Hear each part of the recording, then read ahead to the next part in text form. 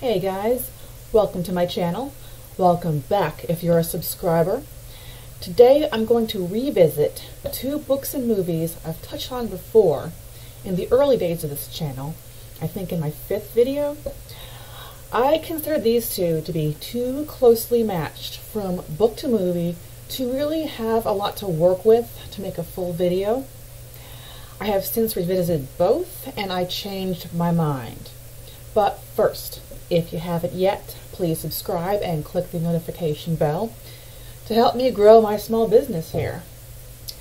Now, I'm talking about the true story of Sylvia Likens called An American Crime, and the fiction based on it written by Jack Ketchum called The Girl Next Door. Both are loaded with cautionary tales, red flags to watch out for, and the unequivocal statement that all monsters are human. We'll start with the true story. Now, you can find the terrible story of Sylvia Likens on any true crime blog. It was also featured on an episode of Deadly Women on ID Discovery. It's also been covered by true crime and shocking content YouTubers, including Plagued Moth and Bailey Sarian. The book I'm talking about is An American Crime. It's mostly the court transcript, and the movie adaptation does contain a lot of court time with everything that transpired told in a past tense courtroom testimony. The details in the book of what Sylvia was subject to are stomach-turning. She was used as a punching bag by Gertrude and all her kids, as well as the neighborhood kids.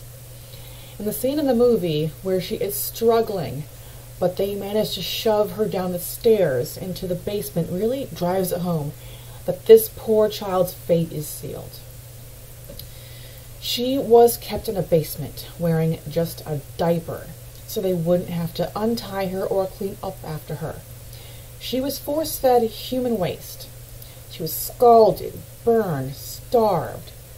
The scene in the movie with the glass bottle was watered down, since what really happened was she was forced to do that without her clothes. She was never afforded a minute of modesty or dignity.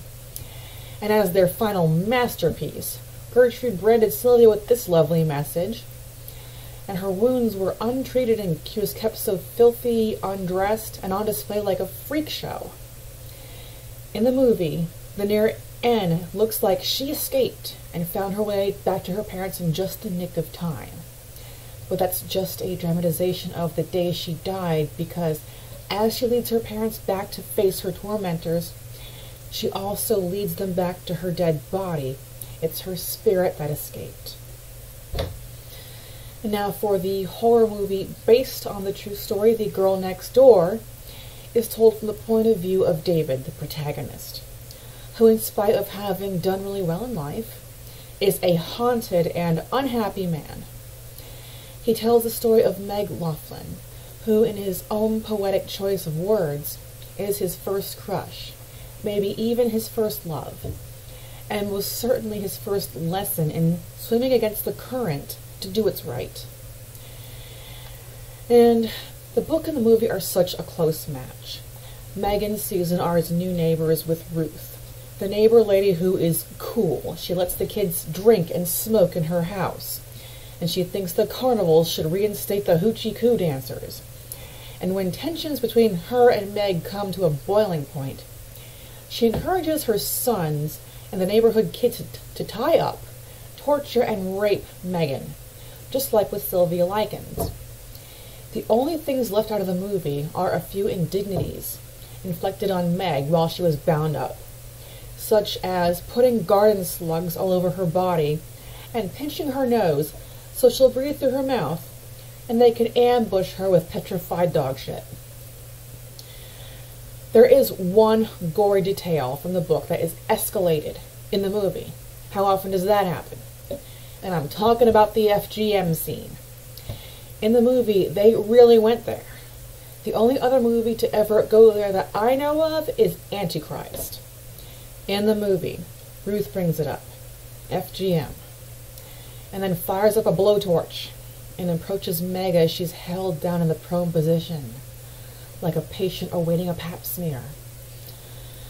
Then Ruth proceeds to stoop down, and the scene cuts to a close-up on Meg's face as she screams bloody murder. In the book doesn't even go there. Dave is narrating, and he can't even say the words. He just describes Ruth heating a tire iron to red hot and approaching Meg. Then it cuts to a single-page chapter of his panic attack. At the moment, the act is done and Meg passes out. The movie and book come back together as Davy finally manages to get the police fully involved, just as poor Meg dies in his arms. And the movie cuts back to present day, where he goes to the riverbank where he first met her to visit her in his mind. All right. An American Crime and The Girl Next Door really make the wheels in my head turn. They are both a wealth of cautionary tales that I'm going to preach on here for a little bit. First off, Gertrude Banishevsky's life of pure shite is a result of no self-interest, no skill development, no means of self-betterment or self-sufficiency, leaning on one Mr. Right now after another, getting pregnant and abandoned time after time, learning nothing and dragging her kids down with her. Now, I am not knocking stay-at-home moms for 1 second. I have all due respect for them, especially when they are the partner and ally of their husbands and not just woe on a man. To drive my point home, in this picture at the time of her arrest, Banishevsky was 36 years old. I'm 42. Let that sink in for a second. Secondly, teaching our kids to respect their elders is a good but incomplete lesson. We also need to teach them what a respectable elder does and steer clear of the ones that are not respectable.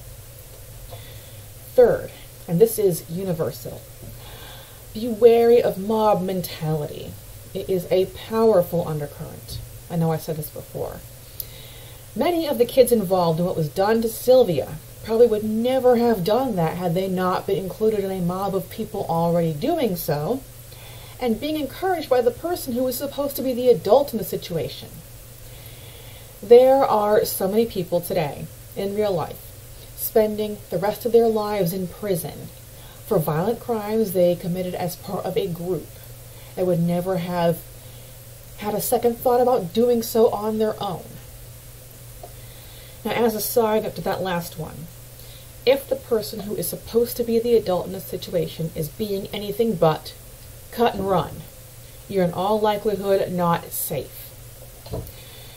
And if there's anything else from these two traumatizing tales that you took as a lesson or a warning, I'm dying to read it in the comments. Thank you so much for watching. Please smash that like button and say your piece. And I'll see you back next week for One Flew Over the Cuckoo's Nest.